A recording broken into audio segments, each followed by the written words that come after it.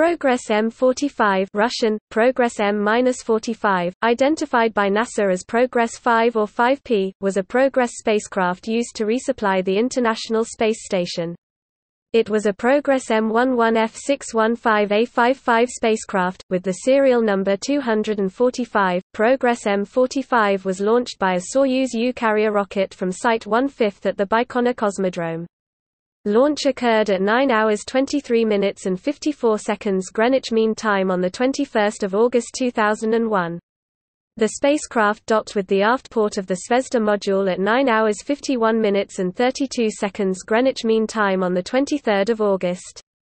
It remained docked for 3 months before undocking at 16 hours 12 minutes and 1 second Greenwich Mean Time on 22 November to make way for Progress M1-7.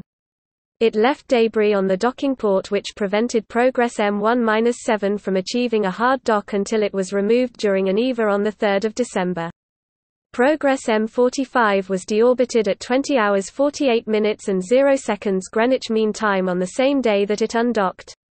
The spacecraft burned up in the atmosphere over the Pacific Ocean, with any remaining debris landing in the ocean at around 21 hours 35 minutes and 23 seconds Greenwich Mean Time. Progress M-45 carried supplies to the International Space Station, including food, water and oxygen for the crew and equipment for conducting scientific research.